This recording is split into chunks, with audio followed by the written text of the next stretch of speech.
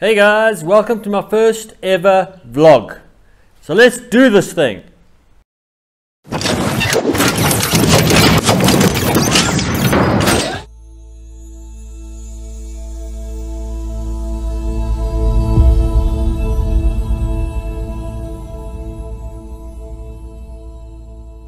Hey guys, the topic for today is running a GX cassette with a X01 or XX1 chain, and how long does it actually last. So this week or a couple of weeks ago actually, I started when I was cycling, it started to skip at the back on the fourth gear from the smallest gear over there. I don't know if you can see it over there, started to skip. And that is definitely a telltale sign of your cassette is worn, and unfortunately you're going to have to replace it. So what I did a while back, obviously when I bought the Epic, was I immediately changed the GX chain out for a XX1 chain. And the reason for this is I normally run the GX chain, but after 3 months or so, I have to replace the GX chain. So in other words, like 3 or 4 chains, and then you got to basically replace the cassette. So my logic behind this whole thing was, well, if the chain is stretching, let's put a better quality chain on, and let's hope it'll actually extend the life of the cassette. So to cut a long story short, in the past I used to get about a year out of the cassette, and unfortunately I'm still getting a year out of the cassette. The only difference is when measuring the XX1 chain, absolutely no stretch, still perfect condition, good to use. And 15 months later, so I put the XX1 chain on 15 months ago, and now it's time to change the cassette at the back.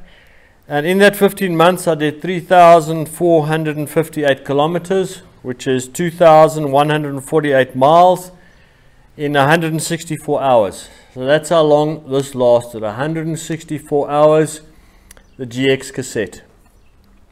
Now the thing about the GX cassette is what they call a pinned cassette. So all these different gears are actually stamped individually and then put together with these pins over here. And then that obviously helps make a much cheaper component than the X01 or XX1 component, which is actually milled completely out of one piece of steel. They mill it, so there's no pin, excepting for the X01, the 50 tooth chain ring at the top over here is also aluminium, and it's pinned on.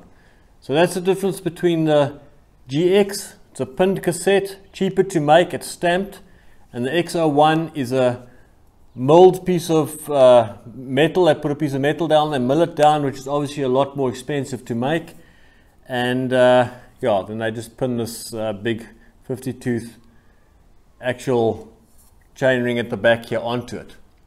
But as you can see, you can actually see the wear on the cassette.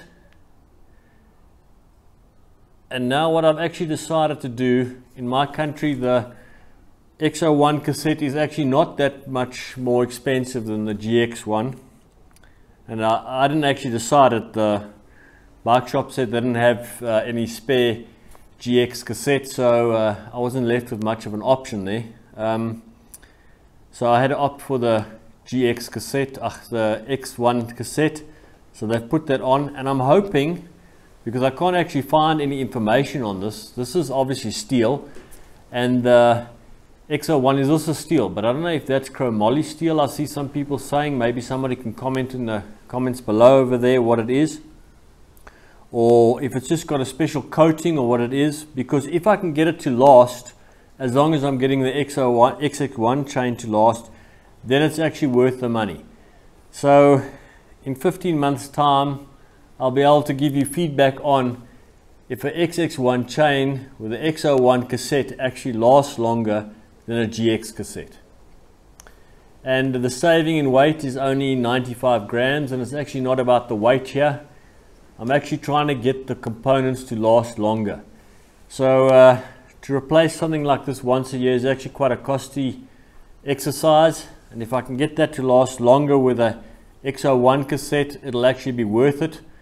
I'm just hoping that it's going to lasts a lot longer than what this has lasted. I'm actually quite disappointed how the XX1 chain in this short the period was, a year. Although granted, I do ride a lot on the bicycle.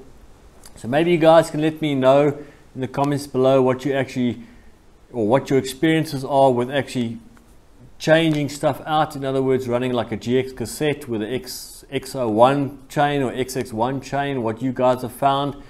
Because in all honesty, it doesn't help. The oils, you need to oil your chain, but the oil is not going to extend the life of the chain or the cassette dramatically. It's just the wear of the actual components themselves. And that's what I found with the GX chain. It actually started to stretch, and the stretching I thought was actually destroying the cassette at the back, but it doesn't actually look like it, because on the XX1 chain, as I mentioned, it's still in perfect condition after that amount of kilometers and hours. It's just the cassette at the back, the gears that are actually failing and not meshing incorrectly.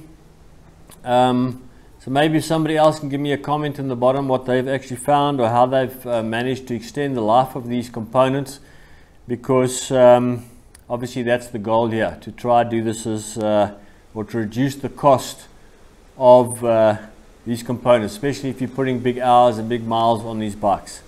And then guys, as you can see, I'm wearing the 361 cap. Maybe let me know in the comments below if you would like me to do a bit of a vlog on the 361 and what it took to actually do the 361 training wise and everything else, preparation. Please let me know in the comments below, and don't forget to like and subscribe, and I'll see you next time.